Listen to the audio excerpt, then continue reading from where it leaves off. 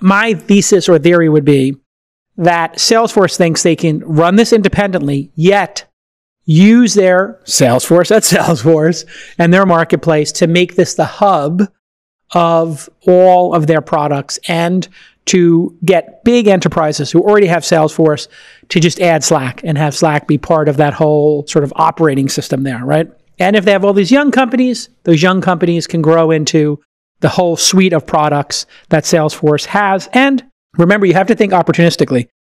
If the opportunity to buy Slack was there and Slack is flat, maybe a bunch of the large shareholders in Slack had lost faith and they were just like, you know what, this thing's not going to break out. If it was going to break out, it would have broken out. It's growing slow. It's got Microsoft. We need to make a decision here. So maybe the board was just like, you know what, this is a safer bet for us to cash in our chips now and to move on and make this part of a bigger enterprise where they can funnel more potential customers to it, because they obviously were having a hard time getting past this Microsoft Teams competitor.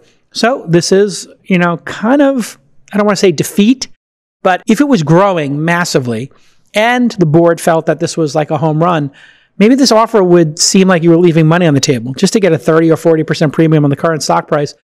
The board was probably like, we really want to go 10x here. We want to go 20x here. We want to become a $250 billion company. We'd rather get there on our own, get to $150 billion, whatever it is, like Tesla has, or Peloton is doing, or Uber is doing right now, other companies. Like, can this be a strong, independent company? And I guess they made the decision.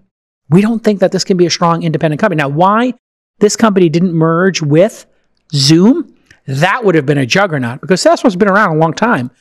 Might have made more sense for Zoom and Slack to collaborate, but I guess Zoom maybe just didn't want to make the offer. And then you have to wonder, why would Microsoft allow this to happen? Why wouldn't they get involved? I guess they feel like their product is good enough, or maybe they don't want to pay the price for Slack, or they don't want to have yet another brand to manage. If you look at it in context, Facebook did something similar when they bought WhatsApp for $19 billion. And that was a significant portion of the value of Facebook at the time. And I think history would look at that as a pretty good acquisition. Maybe they overpaid a little bit, but thankfully nobody else got that brand, right? So there's a blocking strategy there. It's a blocker. So if Salesforce gets this, keeps them in the game, Oracle doesn't get it, Microsoft doesn't get it, that's a blocking strategy, which is why Microsoft probably should have made a run at it, and I'm sure we will find out that they did. Also in this sort of zone, LinkedIn got acquired by Microsoft for $26 billion. So this is amongst the biggest acquisitions we've seen in tech. I mean, there are obviously telecom deals and silicon deals that have occurred as well that are very large. But outside of those giant telecom deals, HP merger, all that kind of stuff, this is up there in modern history as one of the largest that we've seen in a long time. Remember, YouTube was $1.6 billion, Instagram was $1 billion, Beats by Dre was $3 billion. I mean, these things were very small by comparison. This is essentially 20, if it winds up going out at 20 billion or 24 billion, this would be the equivalent of 20 Instagrams or 20 or 15 maybe YouTube acquisitions. Now, those were in a different era, but here we are. And it is super notable Salesforce is getting this, because it does seem like somebody else would have made a run at it.